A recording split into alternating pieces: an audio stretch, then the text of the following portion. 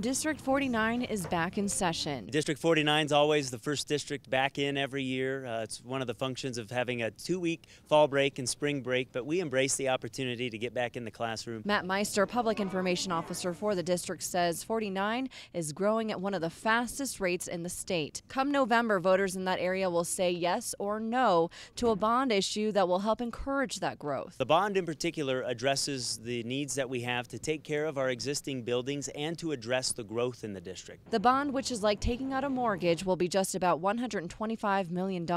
We would do additions at 5 of our existing schools and build 4 new schools. Meister says 19 out of the 22 campuses on the district are over capacity. If approved, it will cost voters in the District 49 area $1.50 a month per $100,000 household. The district is hoping voters will see the potential and help it move forward. District 49 is a great place to be.